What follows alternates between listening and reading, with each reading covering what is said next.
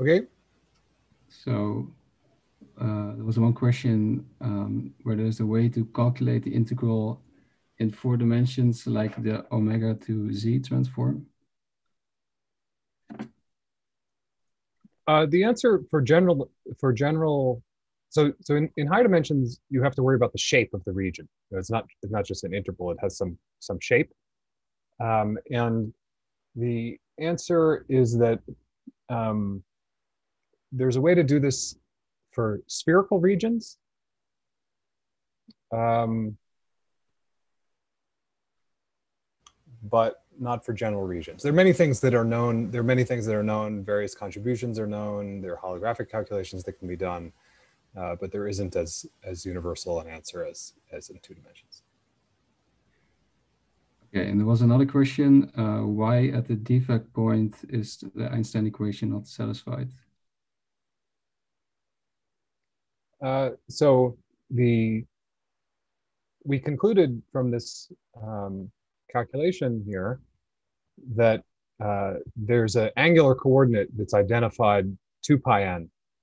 Okay, so this is not a smooth manifold on any so um, on a smooth manifold, angular coordinates have to be identified mod 2 pi. A coordinate invariant way of saying it is that on a smooth manifold, if you have a circle of proper radius r, then the circumference must be 2 pi r as you take r to 0. Because the definition of a smooth manifold is one that's locally Rn, and that will always be true. Okay, so then those are all the questions on Slack for now. All right. So now we'll proceed by basically repeating this for quantum gravity. It's going to be quite similar, but there are 2 key differences. The first is that we're now doing gravity, and in gravity you have to in gravity the metric is dynamical, and the dominant contributions to the path integral often usually come from solutions that satisfy the equations of motion, the Einstein equations. And the Einstein equations don't like conical defects. They don't like conical excesses. The Einstein equations like smooth manifolds. So if you want to solve the Einstein equations, you're going to end up with a manifold that's smooth at the branch point, this defect point. The fact that, so in other words, when you do the replica calculation, the geometry will back react on these replica manifolds, and it'll cause them to be smooth at the defect. This leads to an extra term in the entropy, which is exactly the area term familiar from black hole entropy. That's the first main difference, the presence of the area term, which comes from the back reaction of the replica manifold. The second main difference, which is the new ingredient in the island story, is that you can have higher topology contributions to the gravitational path integral. And these higher topologies are going to be responsible for the islands. Okay, so let's proceed. As a warm-up, and many of the important features are going to be seen here. We're going to look first at the eternal Schwarzschild.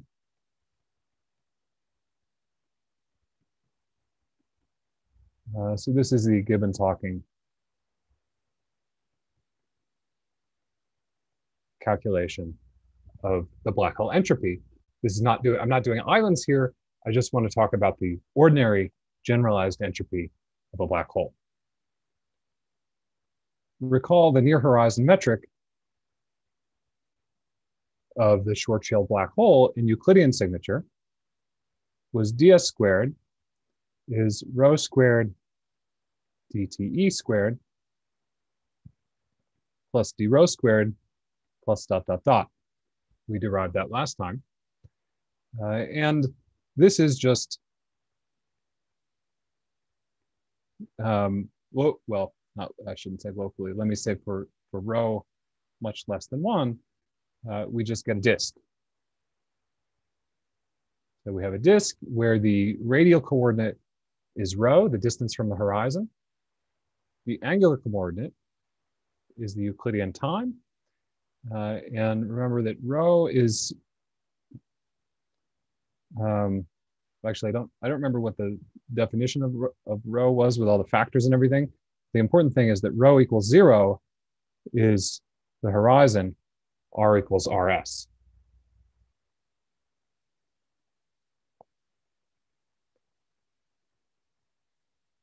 Far from the black hole, the metric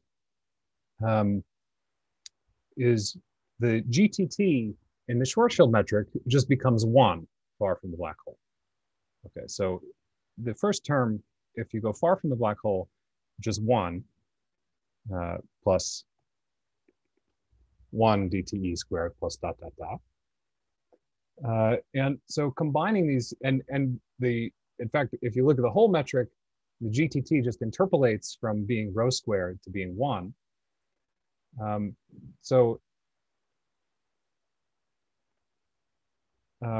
What is the metric associated to this 1? Well, that would be a cylinder. The metric,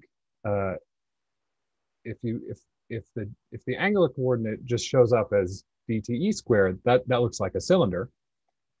So we have a geometry that interpolates between a disk and a cylinder. Thus, the TER geometry looks something like this. It's a cylinder far away, but then it turns into a disk near. So this is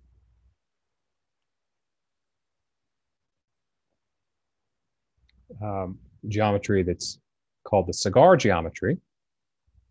It's on the left is the horizon, r equals rs is a point on the left. So you'll see that if we cut out a small disk, if we cut out a small region around the horizon, then it has the geometry of a disk. Whereas if we go out here, so r is going to the right, so out here is r. Out here is very far from the black hole. So out here, it's turning into a cylinder. So this is just putting together the whole geometry of the black hole.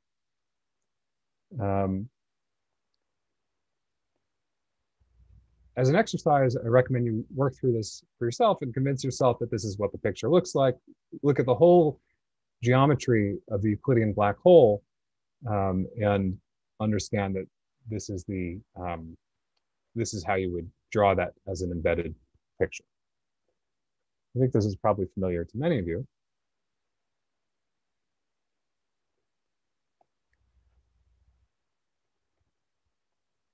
So now we can discuss the partition function.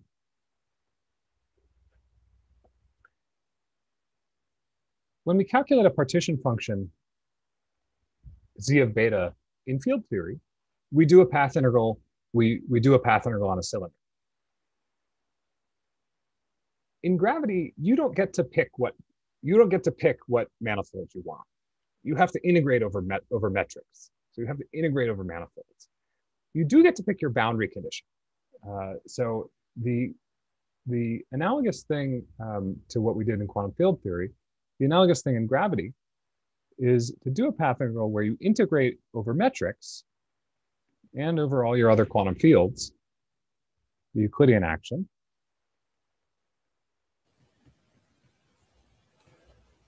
Where now you specify the boundary condition. So when you do this path integral, you specify the boundary condition that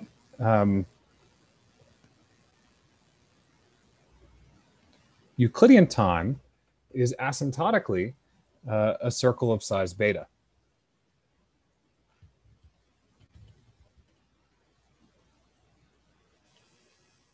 And we're supposed to integrate over all manifolds with that boundary condition. I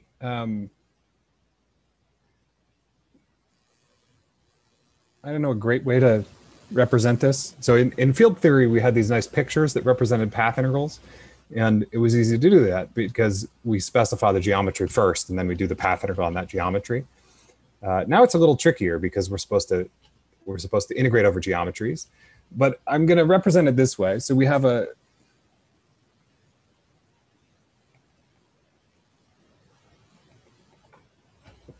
a geometry which is asymptotically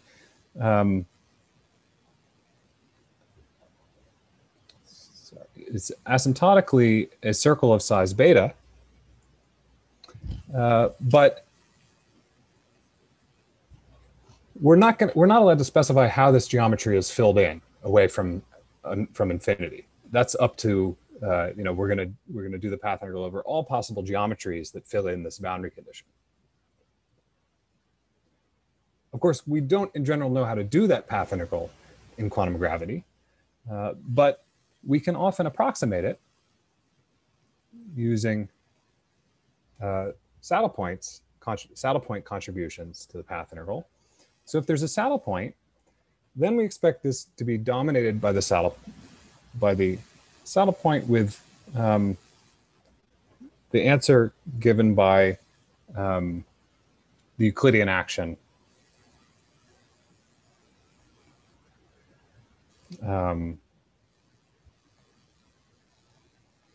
times the contribution. So let me write it this way. There's a gravitational part, which is the Euclidean action of the saddle point. And then there's a matter part, which comes from the quantum fields on that geometry. So let's say we want to calculate the partition function of gravity at temperature beta. What this procedure says is that we're supposed to integrate over all metrics with the circle of size beta. We don't know how to do that, so we're going to find saddle points. Well, we know one saddle point. We know one saddle point of the path integral with a circle of size beta. It was exactly what we found up here when we looked at the Euclidean geometry of the black hole. This is a solution of the Einstein equations, which has the appropriate boundary conditions and is therefore a candidate to give us the dominant contribution of the partition function. And in many cases, not all cases, but we're going to assume we're in a situation where this is the dominant contribution to the path integral. So in that case, the partition function is given by a term which is just the gravitational action evaluated on the Euclidean Schwarzschild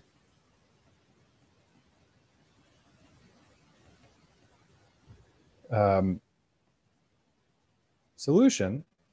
And then there's a matter contribution,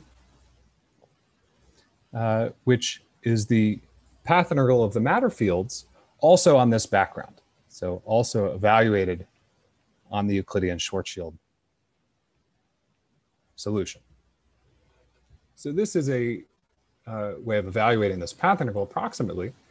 It's important to note that the full path integral would require UV completion. If you really wanted, we don't know how to do that. If you really wanted to do the full path integral in quantum gravity, there'd be contribution from strings or whatever. We don't know how to do that, but sometimes we can nonetheless evaluate the dominant contributions to the path integral by including these saddle points. The key point that I'm making here is the distinction between gravity and QFT. In QFT, in QFT, to calculate z of beta, we fix the manifold. If you recall, an hour ago, we fixed the manifold to be a cylinder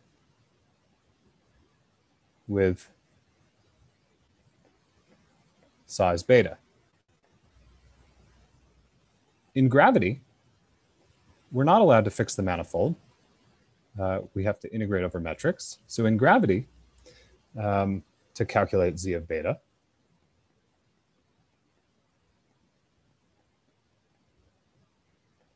we fix only the boundary condition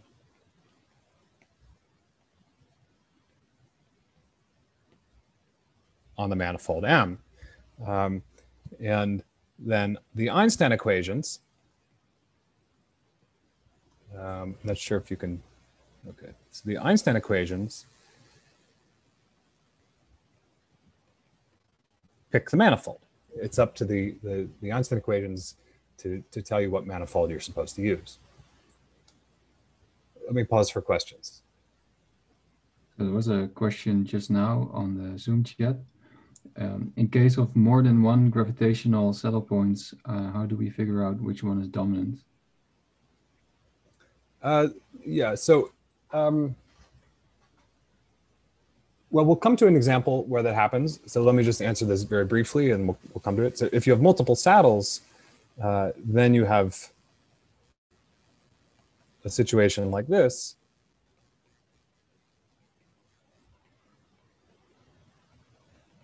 Where you have to sum them up. And typically what happens is just one of them dominates. It'll be the one of, let's see, smallest Euclidean gravitational action. However, we also have to worry about these matter terms. So really it's whichever term is the biggest. A caveat there is that we don't really know which saddles we're supposed to include in the gravitational path integral. That's, it's not true in general that you sum over all the saddles to calculate integrals. There are the right ways to do saddle point approximations, and they don't always involve sum over all the saddles. That's input from the UV theory that we don't know how to determine from the low energy description in terms of Einstein gravity. Are there other questions?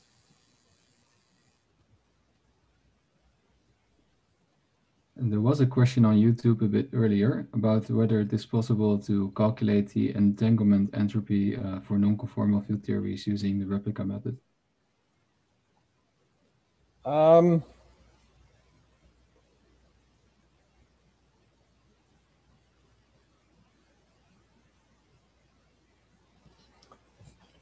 Yes, although, yeah, so it's certainly possible in principle. In principle, it's given by exactly the same calculation.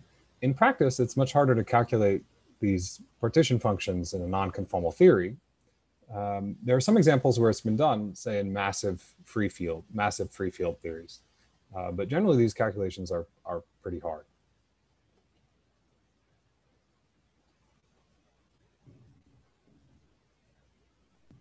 Okay.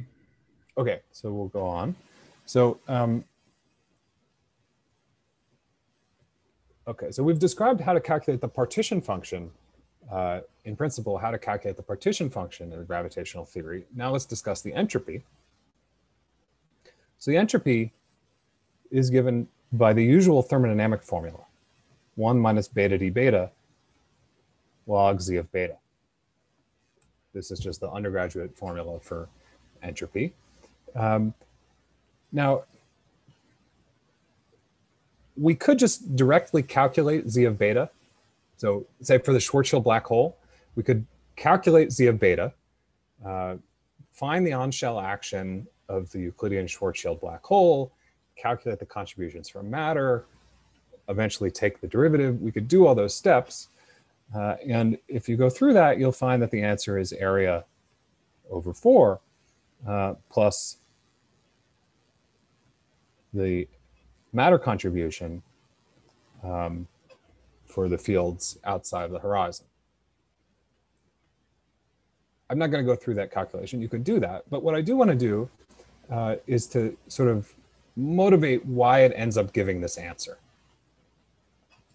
And I want to do this in a way that generalizes to our discussion coming up, which is that we can view this as a replica calculation. This is not necessary. This is not how Gibbons and Hawking did it, but this is going to make it very clear that we're doing something similar when we talk about replica wormholes. To view this as a replica calculation, let me just rewrite the formula for entropy. as 1 minus n dn log trace of e to the minus beta h to the n at n equals 1. I haven't done anything here. This is simply a rewriting of the usual undergraduate formula for entropy. But now I'm going to think of n as an integer, and then we can then these things showing up in the entropy are replica partition functions. Okay, so we do have a replica manifold.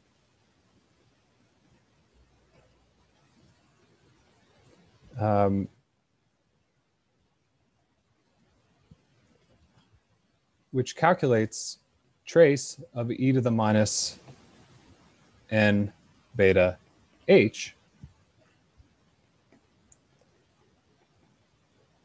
So this is the path integral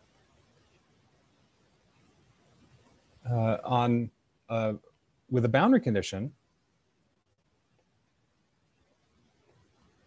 where the circle is size n beta instead of beta.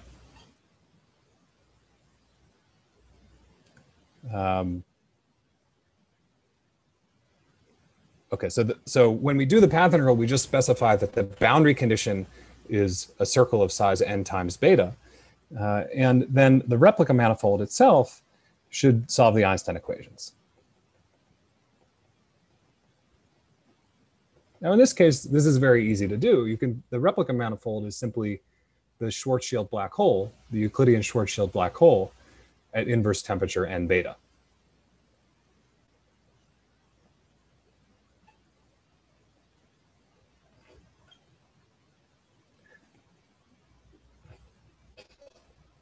To make this look even more like our replica calculation in QFT, I'm going to view this as a branched cover. So this manifold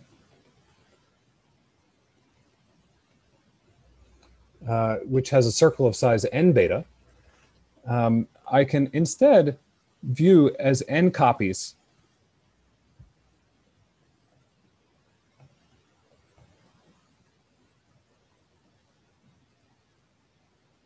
of the cigar.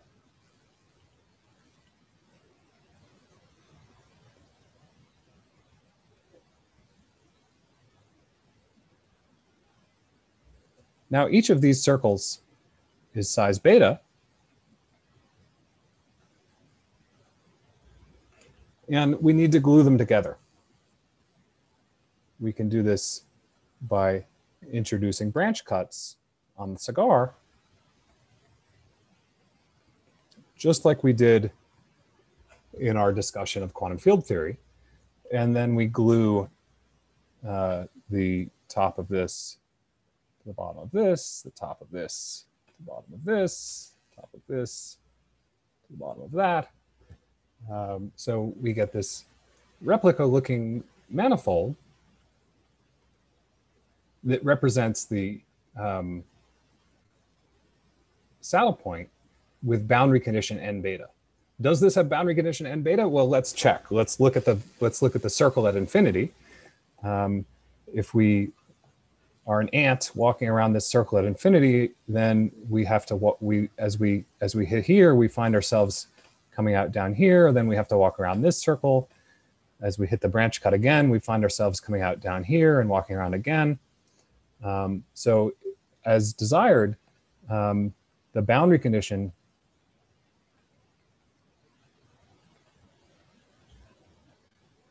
is a circle of size n beta.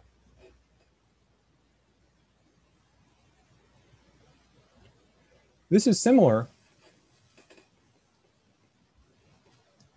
to our discussion of QFT. However, now this manifold Mn is a smooth manifold by Einstein's equations.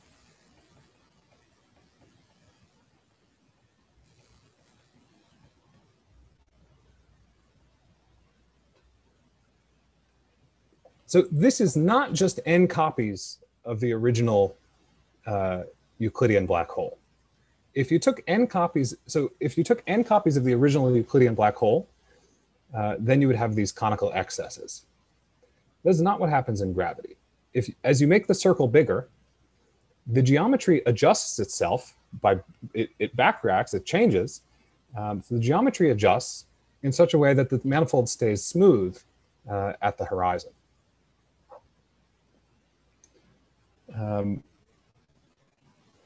Let's phrase this in terms of the metric. So let's put a coordinate z on each of these sheets and say what it means for the manifold to be smooth.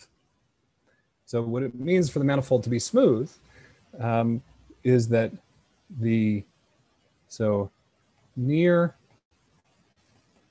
the tip, which I'll put at the coordinate value z equals 0, I can choose coordinates where this is at 0.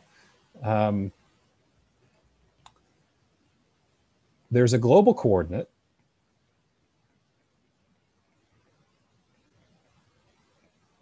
w. Well, it's by global. Let me write it first. There's a global coordinate w, which is z to the 1 over n, and this coordinate covers all n sheets near the tip. So it's covering all of them, because you have to go n, if you go n times around z equals 0, then you go once around w equals 0. So this covers all n sheets. So that's a global coordinate. And for that to be smooth, that means that the metric near the tip is dw bar. A smooth manifold is one that's locally R2, so we can write the metric as dw bar. And if we translate that back to the z coordinates, that means that in z coordinates, the metric near the tip, you can go through this quick exercise of doing the coordinate change, and you'll find 1 over n squared zz bar to the 1 over n minus 1 dz bar. So it's a good exercise to work through.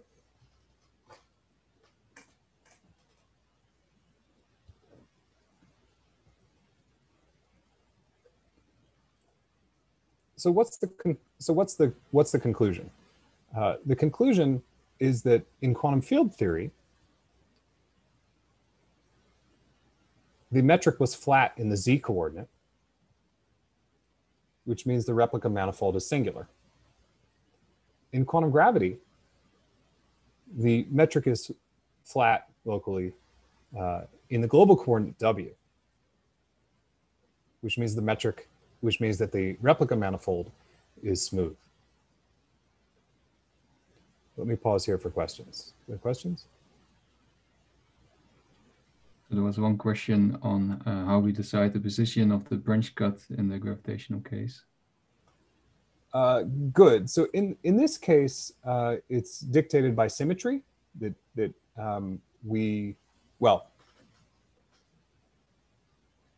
Let me say the general answer and then this case. So the general answer is that it's not up to us. We solve the Einstein equations, and the Einstein equations will give us a metric on this manifold.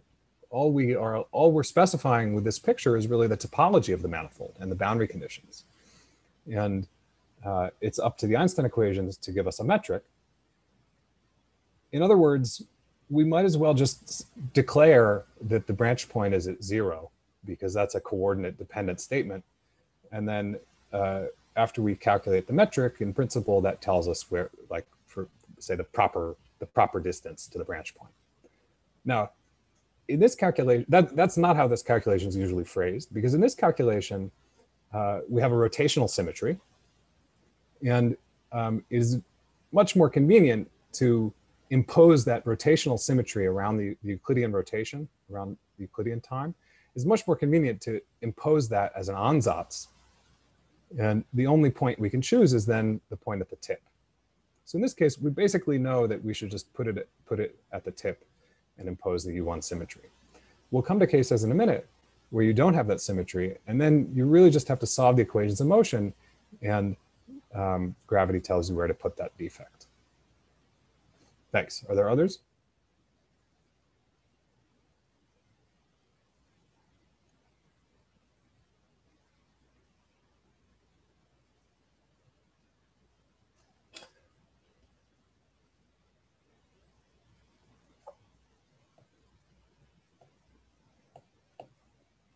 Okay, so if you do this calculation,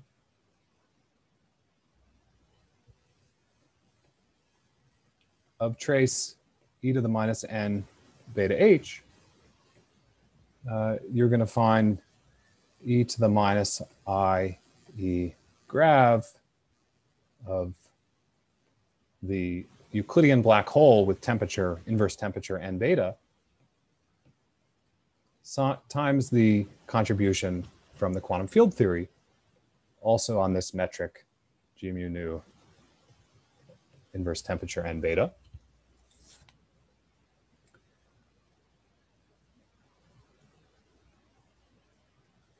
So far in this calculation, I've been describing all the steps. Now I'm going to skip a step and just try to roughly describe where it comes from. The idea, so in principle, you could do this calculation at any n by solving the Einstein equations, calculating the action, doing the pathing. In practice, we most care about the value near n equals 1, because that's what tells us the entropy. And the value near n equals 1 can be calculated much simpler than the general one. In fact, there is no, in general, you can't calculate, in practice, you can't calculate all of these at finite n. But at n equals 1, there's a very simple formula for the replica partition function. And here it is. So it's e to the minus n I e grav of beta,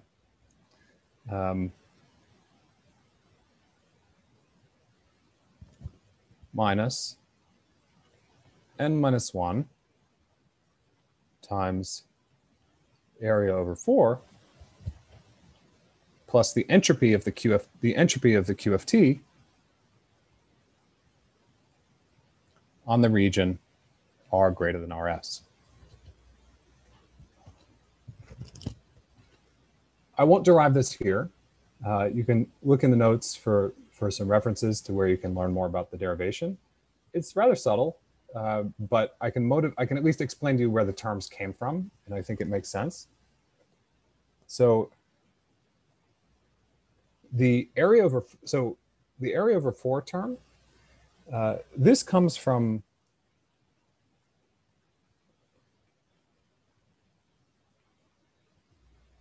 the evaluation of the Einstein action near the tip of the tip of the cigar. Okay, and it comes from the back reaction. So note that the first term here, this is just n. This would just be if there were no back reaction and you just multiply the action by n to get the n-fold cover. And that's kind of similar to what you would do in quantum field theory. But because now the geometry is back reacting at the tip, there's an additional contribution to the action. And that additional contribution is the area term. So that's the origin of the area term. The second term here, so let me just sketch where this comes from. The second term comes from the calculating the entropy of the quantum field theory, or sorry, the partition function of the quantum field theory on the replica manifold. How do you end up with an entropy from that calculation? Well, that makes a lot of sense, because if we go back to our picture here, This picture looks a lot like the picture we would draw if we were not doing quantum gravity, but we're just studying quantum field theory on the fixed background of the Euclidean black hole. If we were just doing quantum field theory on this Euclidean background, we would replicate that manifold just as we did in our discussion of the interval in 2D CFT. We would replicate that manifold, calculate that partition function, and that would give us the entropy. Now things are a little different because the manifold is backreacting, but we still get a contribution given by the entanglement entropy of the matter fields.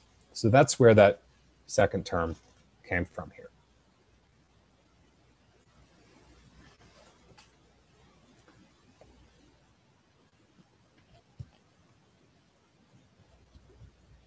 Once you have this formula for the replica partition function, you can calculate the entropy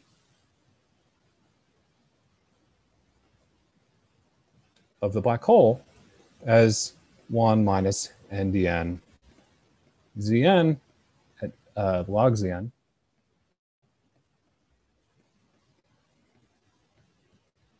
at n equals 1. And that's just going to pick off that n minus 1 term up in the exponent. So this gives S gen, the area plus the matter entropy.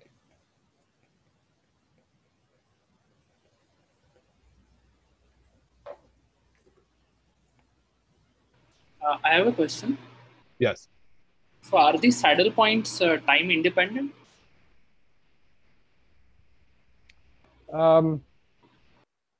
Yes, the saddle points that I'm discussing now are time independent. We're in Euclidean signature, so time independent means that there's a rotational symmetry. It means that there's symmetry in rotating in Euclidean time. Right now we're just discussing the Schwarzschild black hole, so these have this U1 symmetry. Okay. So okay. We just have Schwarzschild solutions. Okay. Yeah. Okay. Yeah. Although what I was about to say, I guess, is that if we did have a dynamical situation without that rotational symmetry, then you can go through this whole calculation, and you end up essentially with the same answer for the replica partition function. There's one difference in that case, which is that now the location of when I have to say area, there's an area term here. This is the area of the fixed point of the rotation for Schwarzschild. In general, the location of that area term is a dynamical variable, and you have to find an equation of motion for that location. I'll come to that in a minute. Okay. I mean, I was a bit confused because recently there was this paper by some people on this holographic pseudo entropy, where they discussed that if you have a Euclidean time dependent situation, then what is computed is something called as a pseudo entropy. So I was wondering what would happen. Yeah, I think the pseudo entropy paper was really about calculating the QFT term. It wasn't about calculating the. We also have the area term. Right. So this isn't quite the thing that was addressed in that paper. I see. But the thing that happens for QFT, it won't happen once you go to okay, because they consider in the holographic setup that idea that in the bulk they had gravity and they were computing the entanglement, the entropy in the CFT. So, well, I haven't gotten far enough to quite explain this, but the pseudo entropy is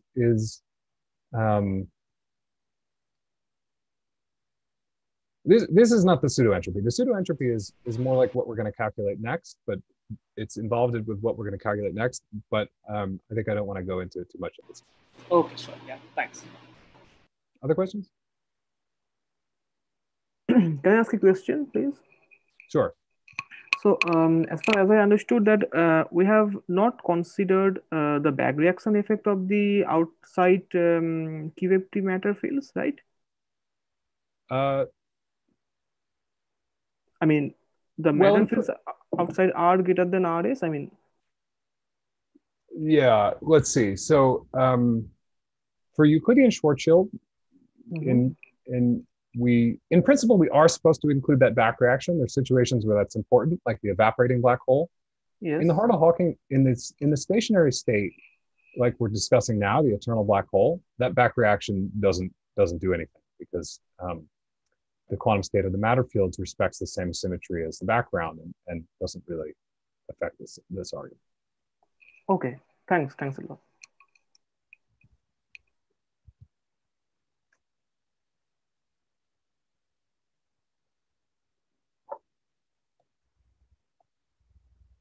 So now we get to replica wormholes.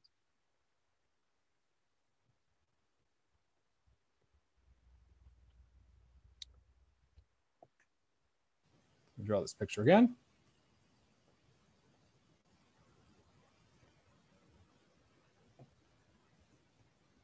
We have a region R outside a black hole. I'm discussing the eternal black hole because it's easier to draw the pictures, but the argument also applies in general. Our goal is to calculate S of R by the replica method. And we're just gonna follow the usual rules and find the island formula. So we want to calculate trace of rho R to the n. Let's start with writing a path integral representation of the operator rho R itself.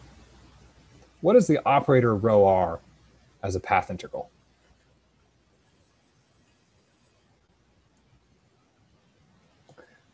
I should say I'm temporarily going to set t to 0. So t is the time of the endpoint of R. I'm temporarily going to set t to 0. This isn't. So this is just so I can draw the pictures. If t is non-zero, then you would need pictures that glued together Euclidean manifolds and Lorentzian manifolds, and things start getting awfully confusing. If we set t to 0, then we can just draw all the pictures in Euclidean. But the calculation still carries over to non-zero t. Okay, so what is the path integral representation of rho R? Well, let me draw it, and then I'll try to explain. Okay, so as usual, we're doing gravity, so we should just specify a boundary condition. The boundary condition is thermal because we're in the black hole.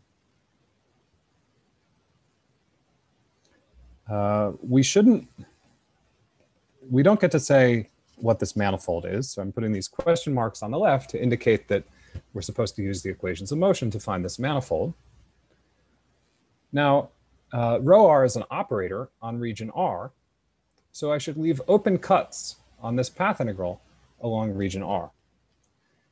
Region R in the Euclidean path integral has two pieces. It has one here. This is, say, the region R on the right side of the Penrose diagram. And then it has another piece halfway around the Euclidean circle.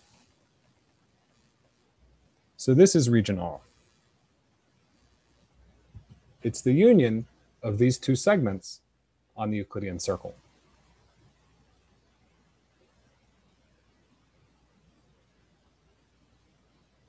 By going halfway around the Euclidean circle, we get to the other side of the Penrose diagram. This is something that's familiar from, say, Rindler space. The way I like to think about it is that the Euclidean manifold sort of, let me pick a different color here. The Euclidean manifold is sort of coming out of the page.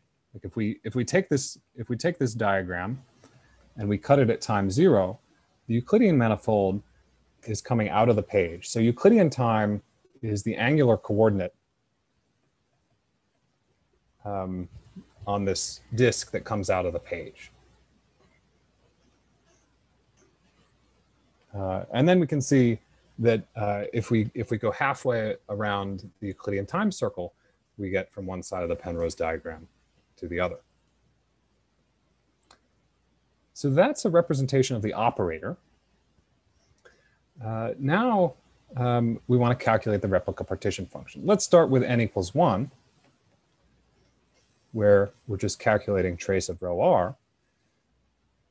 And actually, trace of rho r is the same as trace of rho, the full partition function. So this is not going to depend on region r, but I want to describe how we would calculate it.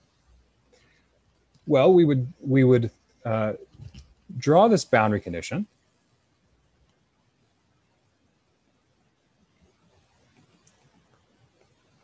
Tracing over rho r just glues the cuts to themselves. If you glue a cut to itself, that is, we take the field data on the top of R and we say it's the same as the field data on the bottom of R, and same goes for the other region R. Well, when you glue it to itself like that, that's the same as just deleting the cut completely. You just ignore the fact that there was ever a cut there. So when we calculate trace of rho r, we should just find a manifold that fills in this boundary condition. Well, here's one.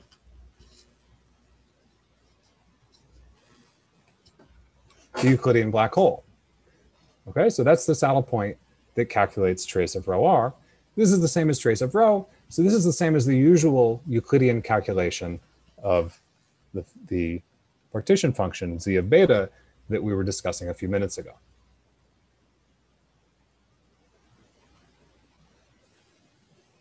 Now we get to the fun part and to the crucial point in this lecture, which is what happens when you have n equals 2. Well, what are we supposed to do in principle? We're supposed to take 2 copies of this thing, glue them together, and then find all the saddles. We're calculating now trace of rho r squared. So we're supposed to take 2 copies,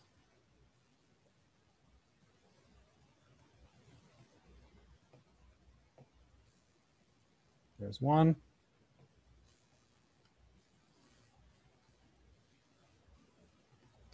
then we're supposed to glue them together along region R.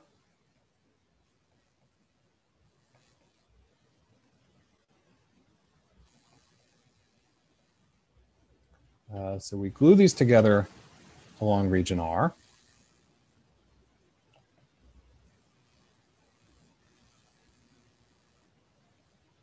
Well, let me not try to draw the gluing lines. I'll just say that these 2 cuts are glued to each other, and these 2 cuts are glued to each other. This is the boundary. So now we're supposed to do the path integral with this boundary condition. But we're doing gravity. We don't get to say, we don't get to pick a manifold. We get to pick a boundary condition, and then we do the path integral. Okay, so if we do the path integral with this boundary condition, we can then evaluate the path integral by saddle points. There's an obvious saddle point, which looks just like 2 copies of the Euclidean black hole. So that is, we just take each of these cigars and fill it in with a Euclidean black hole. This I'll refer to as the Hawking saddle. I'm calling it the Hawking saddle because this will just give, so if you use this saddle point, and there's an obvious one for any n, if you use this saddle point for any n, then the entropy that you'll end up with from your replica method is just Hawking's calculation of the entropy, because this looks just like doing the replica. This picture that we have now looks just like what we would do if we were just doing quantum field theory on a curved background, right? We just took 2 copies of the manifold and we glued them together along the cuts. So that's like a quantum field theory calculation.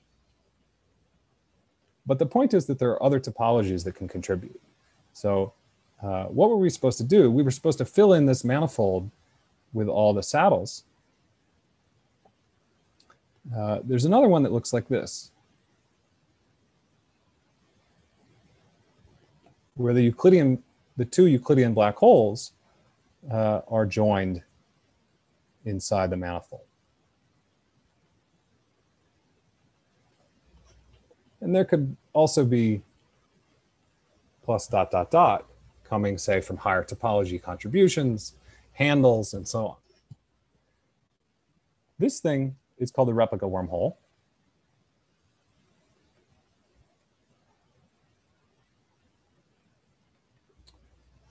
And this is going to be responsible for the island rule.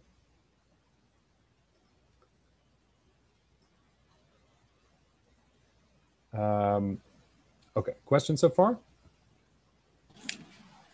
So for the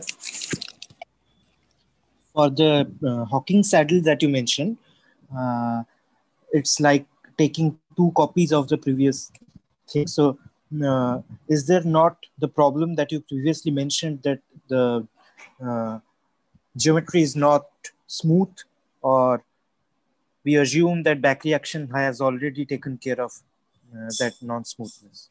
Good. Okay, so in this case, I'm thinking of region R as being very far from the black hole.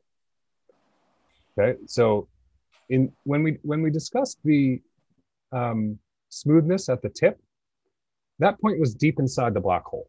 But now I'm thinking of the entire region R as being very far away from the black hole, and I'm ignoring gravity at region R.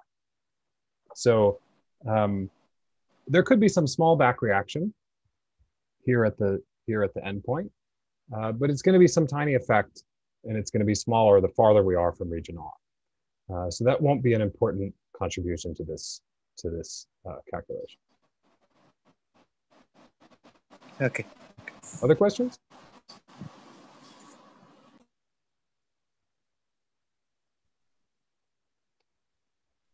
On the Slack, there was a question about whether there are any subtleties with the regression on these curved manifolds, which are not flat.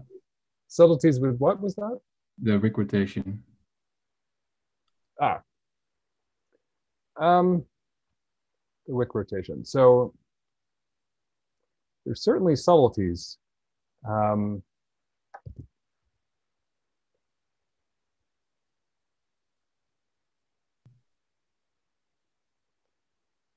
So Wick rotation on a curved manifold is not a big deal.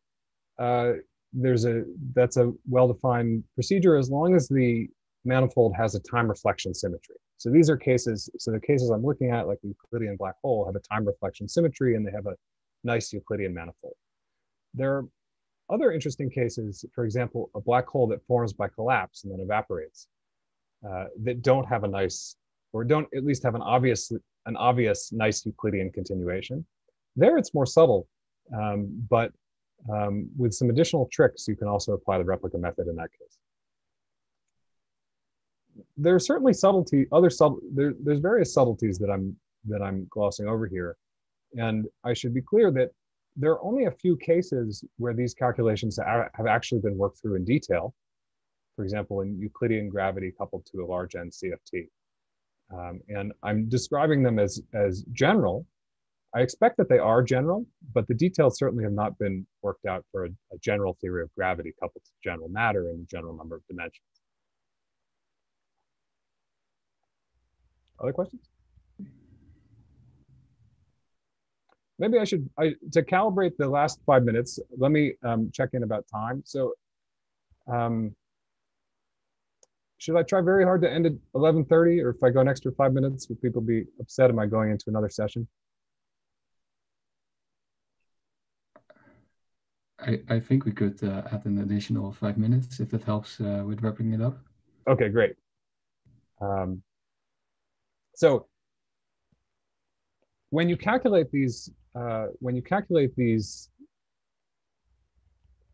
now there are multiple saddle points contributing to the path integral, and these are going to give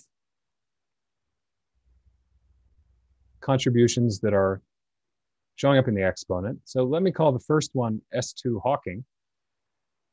I'm calling it S2 because we're calculating the second replica partition function, and this is what's called the second Renyi entropy. Then there's an S2 wormhole coming from the wormhole saddle. And we should compare and pick the one that dominates. So the one that dominates is the one with a smaller Renyi entropy.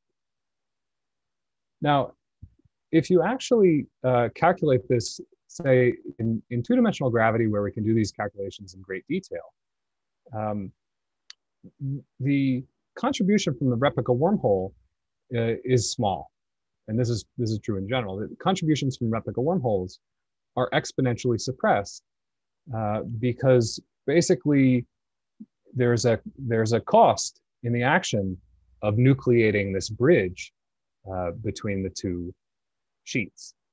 So that costs a lot of action, and this contribution is always small. Sorry, by small, when I say it's small, I'm talking about the e to the minus s is small. There's a significant contribution to S2, which suppresses them. However, when we're talking about the information paradox, we're usually interested in cases where the Hawking contribution is also exponentially suppressed. So if you think about the page curve, the time that you run into a paradox is when there's a great deal of entropy in the Hawking radiation. Now, what we're calculating here is Renyi entropy. It's not quite entropy, but it's also very large in situations where you have a paradox. So this term is exponentially suppressed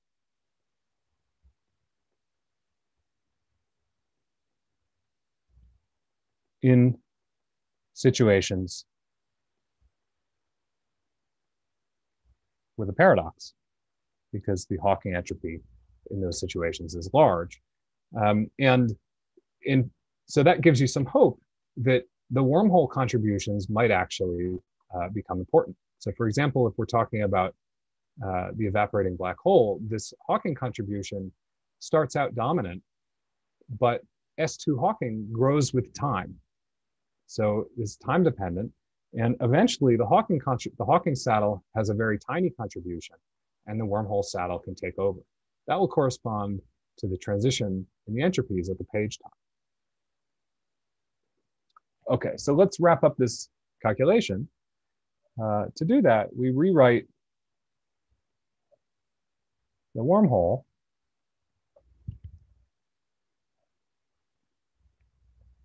well, I should say that there, of course, we have to do this for all n in order to do the replica trip.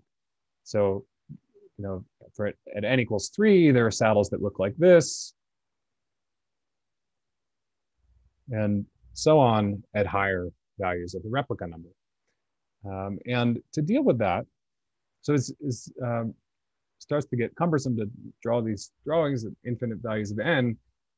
So to deal with that, we can rewrite the replica manifold as a branched cover of the original black hole.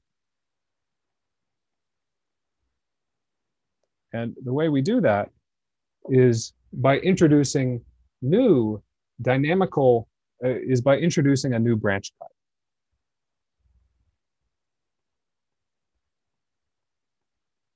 This is a dynamically appearing branch cut with dynamical defect operators at its endpoints. What this branch cut is doing is it's just telling you that these things are glued together. So if you look back at this picture of the wormhole, it says that as you approach the tip of sheet 1, you find yourself in sheet 2. Well, that's exactly what this branch cut is doing. Now, the metric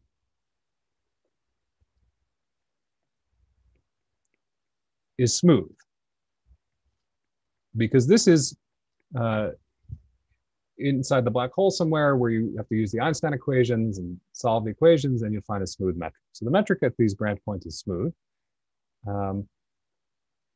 Now we can go through exactly the same calculation of the partition function, remember what we did for the entropy is we expanded near n equals 1 and calculated the partition function. So we can do the same thing here. And what we find is z is, let me write it first, there's an integral over moduli of exponential minus n I n equals 1 plus n minus 1 times the area over 4 plus S matter.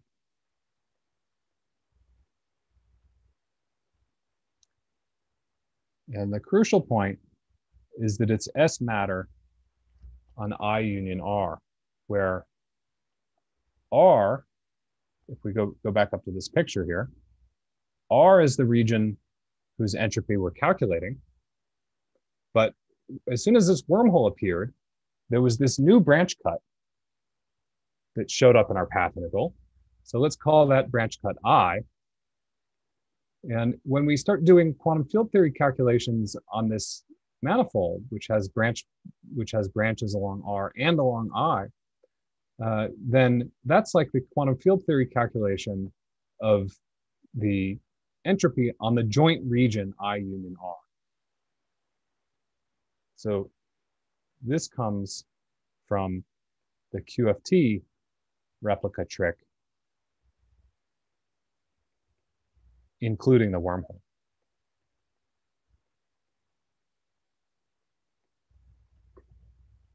The last thing I need to explain is the appearance of these moduli here.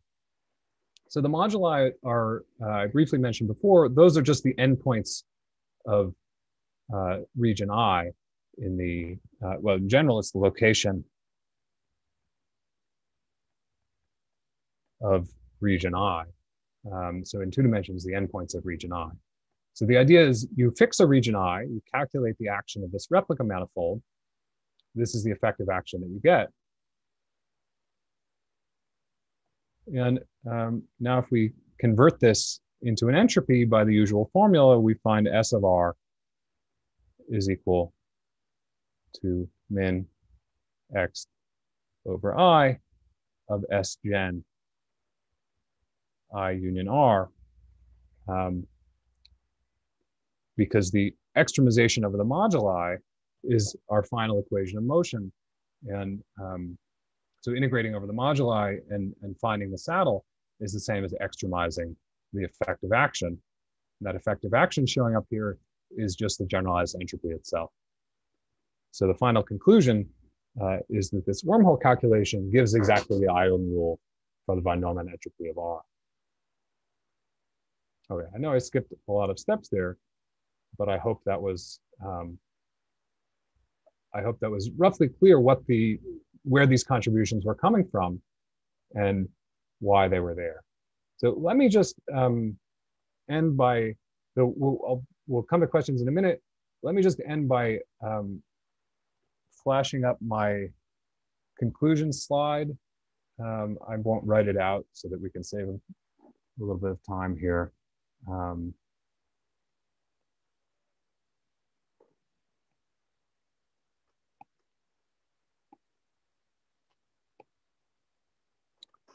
And I'll just go through this briefly in words. So what we showed in these lectures today, we showed that the Euclidean gravitational path integral gives the island formula for the entropy. As I described yesterday, the island formula for the entropy gives you a page curve for the radiation that's consistent with unitarity. The page curve is one aspect of the information paradox, but it's not the whole information paradox. So let me end by mentioning how this leaves open some important questions, and also, I think even more interestingly, raises some new ones. So what is the crucial piece of this that's missing? And I think one way of saying it, so what is the crucial aspect of the black hole information puzzle that's missing in this explanation? And the answer to that, which was alluded to in some of the discussion yesterday, is that this was a Euclidean calculation. It's a Euclidean calculation that gives you the entropy, but it doesn't really tell you how the initial density matrix, say for the black hole, evolves into the final density matrix. In other words, it doesn't tell you the S matrix for how initial states evolve into final states. Another way of saying it is that we don't know the transition rule that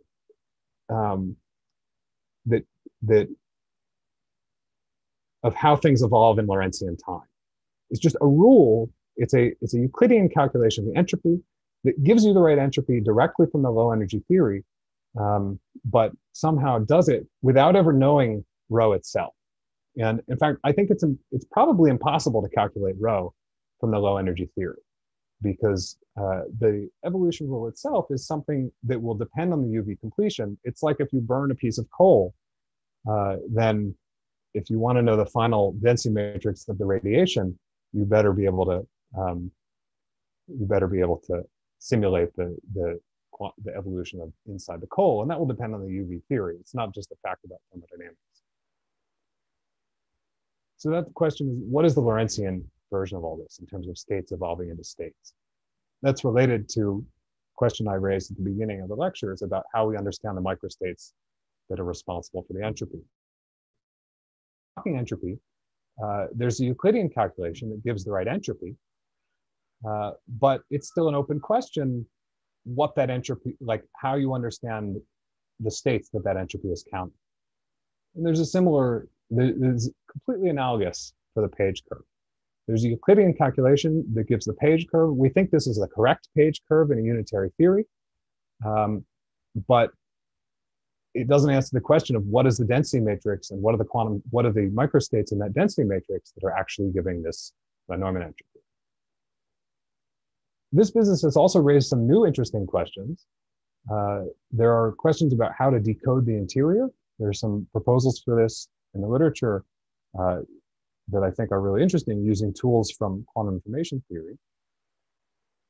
It's raised a question, another aspect of this is that it raises some questions about factorization of the path integral. So there's been a lot of discussion in the last year about whether the island rule and replica wormholes are really calculating the von Neumann entropy of the radiation in a theory of quantum gravity, or whether they're calculating that quantity in some kind of averaged sense.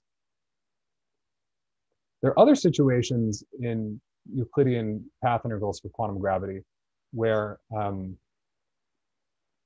wormholes indicate, or the existence of wormholes indicates that you're calculating an average, not an observable in a fixed theory. Now, those are a bit different from replica wormholes, but I think it's a very interesting set of questions to explore. So these are other important unsolved aspects of the information puzzle that aren't answered just by being able to do these Euclidean gravity calculations. So I will stop there and take questions for as long as, if we have time for any questions. Thanks, everyone.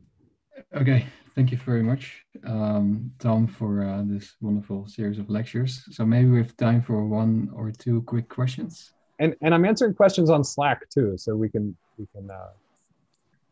that too. Sorry, go ahead. Okay, so I have a question. So if you go to the final formula that you derived involving the S matter and so on. Yeah, so in this one, the area term has the boundary of the new branch cut region I.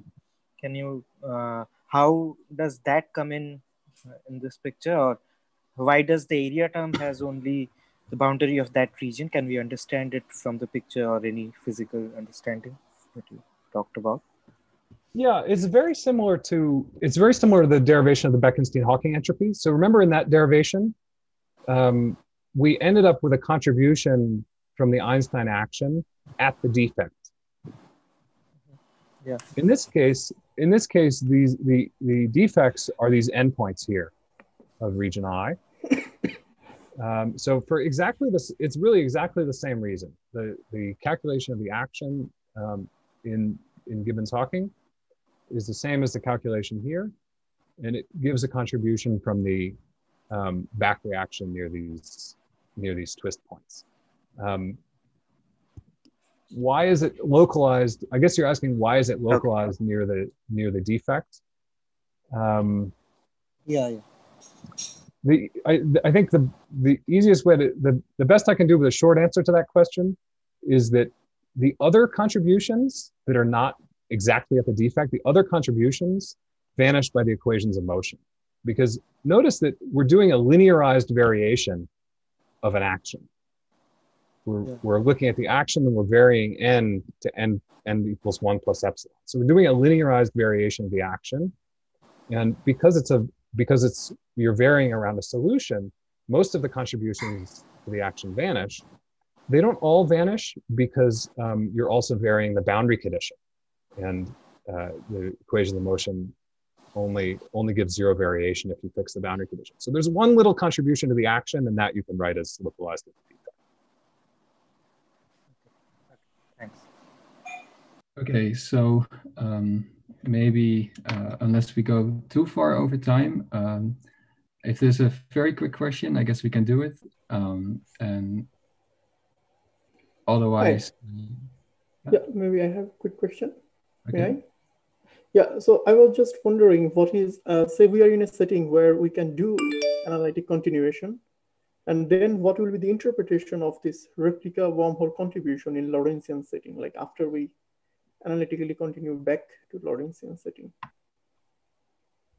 Well, there is so it depends if we're at finite n or we're just talking about entanglement. So if we're talking finite n, say n equals 2, okay, then there are going to be complexified saddles. So like if we go back to the evaporating black hole and want to calculate the wormholes there, it's going to be pretty complicated, but there are going to be complex saddles that solve the equation of motion and give the island rule in that case.